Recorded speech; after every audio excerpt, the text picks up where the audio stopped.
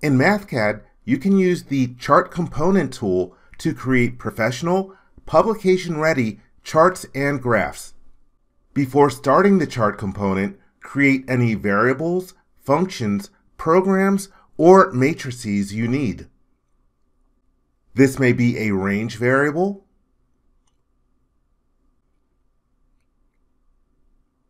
or data read in from a file. The Excel component allows you to import from a spreadsheet.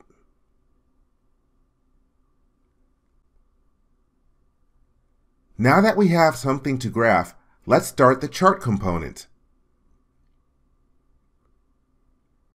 In the header, we can define our x-axis expression by clicking the command in the ribbon. We will use our range variable. To enter the y-axis expression, we can also use the right mouse button. Our trace is plotted immediately with default formatting. We can plot multiple traces in the same chart by adding additional x-axis expressions and y-axis expressions. Note the subscripts for the additional traces. Multiple traces can use the same x-axis expression by typing x without a subscript or removing the subscript.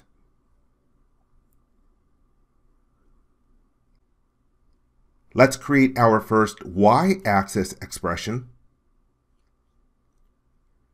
and our second. Both are plotted against the same x-axis. When you move the cursor to the borders of the chart, the icon changes to allow you to move the chart. You can collapse the Inputs section on the worksheet. To resize the chart, we can use the grab handles. Double-clicking on the chart will open the chart window that provides complete control over the formatting. We will start covering the wide variety of options in the next video. Now you're on your way to creating stunning charts that will improve how you communicate results and conclusions. For more information, visit mathcad.com today.